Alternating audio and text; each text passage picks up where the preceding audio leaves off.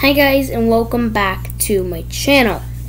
Today, Benfica beat PSV. Well, not really, they drew, but they did beat them on aggregate. They drew 0-0, but in the first leg, let me just get there. First leg.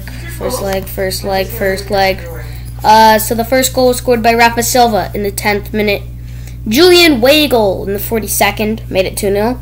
But Cody Gakpo just didn't want Benfica to get a clean sheet.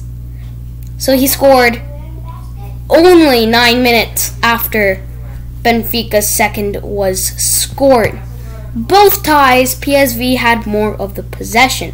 If you count PSV's possession in the last game, 64%, 73%. Let me just search that up. I'm bad at math. 64 plus 70. 64 plus 73, 137 out of 200% of the possession. PSV have failed, but they got the Europa League.